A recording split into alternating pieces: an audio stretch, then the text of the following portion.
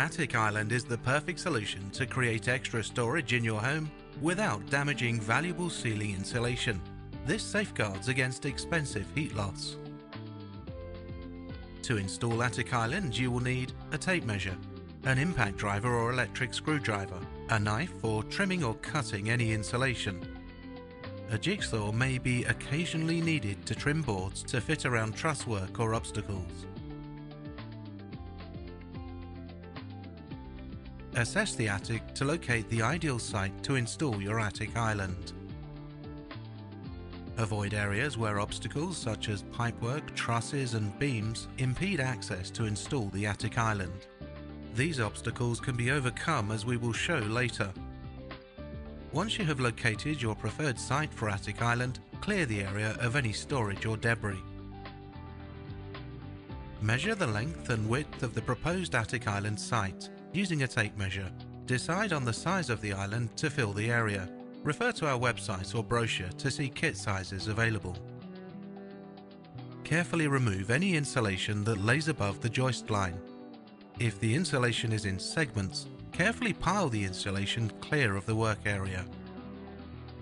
If the insulation is a blanket, carefully roll it back to reveal the joist underneath. Clip and slide the stilts onto the joists. Measure and check the distance as you locate each stilt to ensure they're not too far apart.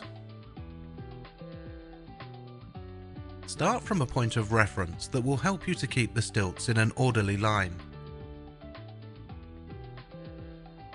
Using an impact driver, drill or electric screwdriver, secure the stilts to the joist using 4 screws at the base. There are screw holes in the base of the stilts. The stilt is designed to also be secured to double joists and flat surfaces if needed. Simply snap up the wing section of the stilts and secure. Check that each stilt is firmly fixed.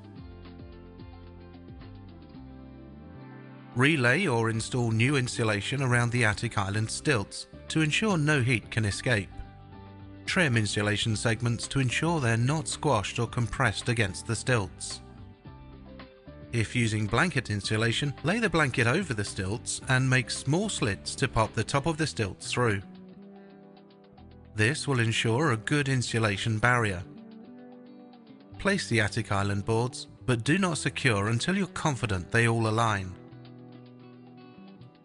Leave half the top of the stilt exposed, so the island can be extended later on as needed. Secure the boards by screwing them down to the stilts.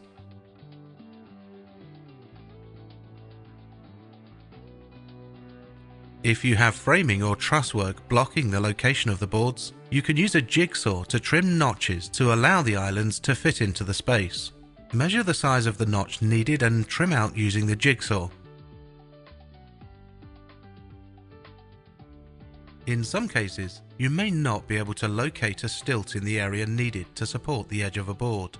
This can easily be overcome by bridging the 2 boards, by using a smaller piece of ply to lock the boards together. Add your treasures to the Attic Island and enjoy the extra space in your home.